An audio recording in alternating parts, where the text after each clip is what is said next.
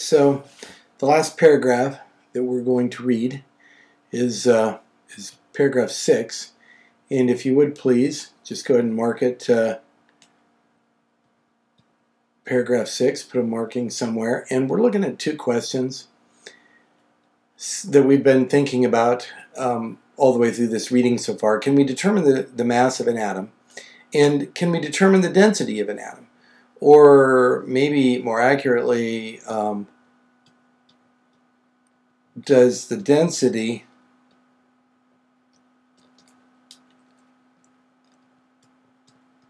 of an atom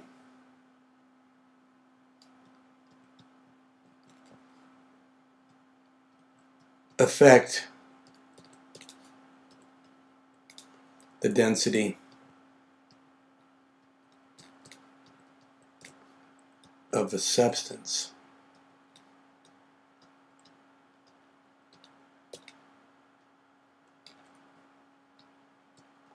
Or in this case, an element,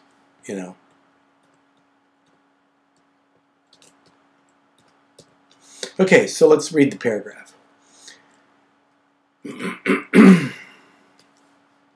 Atoms of the same pure element have the same number of protons. So atoms of different elements have different number of protons. So, for example, the element oxygen is going to have 8 protons because the atomic number is 8. But it's also going to have, if it's pure, it's also going to have 8 neutrons. However, an atom with 9 protons in its nucleus is going to make up fluorine. There's 9. So an atom with an atomic number of 9 is going to have 9 protons, and if it's pure, it'll have 9 neutrons.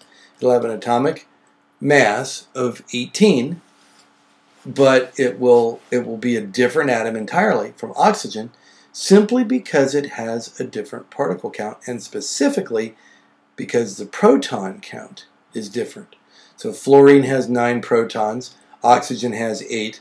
You can use the old-fashioned Bohr model, and this is what you've seen a sketch of earlier, with the energy rings and the nucleus in the middle and the electrons in the electron cloud around. And we can show how many protons, neutrons, and electrons are in each atom of an element. And what we're about to do is to actually sketch some atoms and engage in some activities where we're creating atoms. We're sketching them, or we're creating them. We're using PhET lab to create them, and we're going to be actually creating our own first 3 periods of a periodic table. So we'll be having a little card with each atom on it, and basically you're gonna show how many protons it has, how many neutrons it has. You're going to show the particle count, the atomic number, and this is going to be a totally cool activity. You're going to enjoy it. We'll do it in several different ways, and I do want to show you this one little. I have some notes here I want you to take a look at, and you can write these down. Copy them down. I'll probably give you a glue in at some point with them, but it would be a good idea for you to pause this video and get some of these down. But the atomic number, and let me clear this screen so you can actually read this. All right, here we go. Important facts about atoms and the periodic table. The atomic number only shows the number of protons. Don't become confused and think that the atomic number ever tells you how many neutrons there are or how many electrons there are. The atomic number specifically is a number. It's a quantitative measure that tells you how many protons are in a given atom. Okay, so that having been said, the number of protons defines, or it shows, or it tells, it defines the element. And I can tell that by counting the number of protons, going and looking on the periodic table to find that atomic number. And whatever the element is, it has that atomic number. That's what that proton is going to be. All right, the atoms of a pure element have the same number of protons. So atoms of a pure element all the atoms, say of pure gold, are going to have the same number of protons in them. So, and this is important in understanding that whatever the number of protons are in a given atom, you go look at the atomic number in the periodic table, and many of you will memorize the first three periods, but you go and you look at the table, and however many protons there are, that's the element. Okay, so in a pure element, there are the same number of neutrons and electrons as there are protons. So the particle count and the electron count will all be the same if we're talking about a pure element. Okay, so atoms of a pure element, atoms that are pure of an element, going to have the same number of protons, neutrons, and electrons. Now the atomic number still only tells us how many protons there are. Isotopes have the same number of protons as the pure atom of a given element, but the number of neutrons is going to be different. So the particle count will be different. And the atomic mass, which is the particle count, will be different. And then finally, the periodic table shows the chemical symbols of each element. And this is something that you are going to need to pay attention to. The, carbon is an uppercase C. Lithium is an uppercase L with a lowercase I. Always the first letter of a symbol is capitalized, and if there's more than one letter, then the other letters are lowercase. And you are going to be expected to use proper capitalization when you're showing or writing the elements. And so these first three paragraphs that we've looked at, and I just would say, grab yourself a blue marker. And let's just get the main ideas in this paragraph underlined. So, can we determine the mass of an atom? Yes. How do we know the mass of an atom? It is the particle count.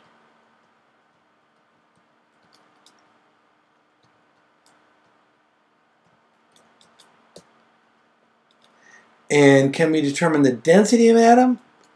We're going to just say the jury's out on that still.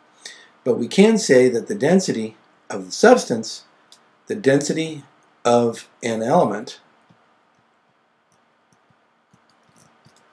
will be determined by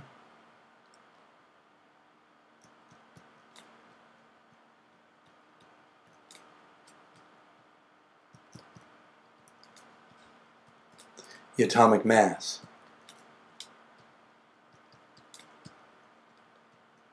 Which is the particle count.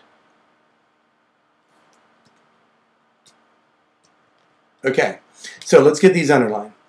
Atoms of the same pure element have the same number of protons. And atoms of different elements have a different number of protons. Okay? So these are you need to put a star by these. If you don't understand this, listen to some of these videos again, go over it. If you still don't understand it, say, Mr. Woods, can you talk to me about this? Can we do something with with our hands that will help us to understand this? And you guys, we are going to do a number of activities, hands-on activities. They're going to help you get a hold of this. So if you've read these six paragraphs and looked at these 6 videos, this was paragraph 6. If you've looked at all of these, then you're well ready for the activities that we're going to do in class that are hands-on, and we'll come out the other side of these in the next couple of days, the next couple of class periods, and you'll understand much better about the density of atoms, atomic mass, the density of substances that atoms make up, and all of that. So, all right, so it'll be a few days before we put up the videos, before I ask you to read the rest of the paragraphs, and I put up the videos for the other paragraphs. But we'll be looking at the last several paragraphs in this reading, probably first thing next week. All right, enjoy.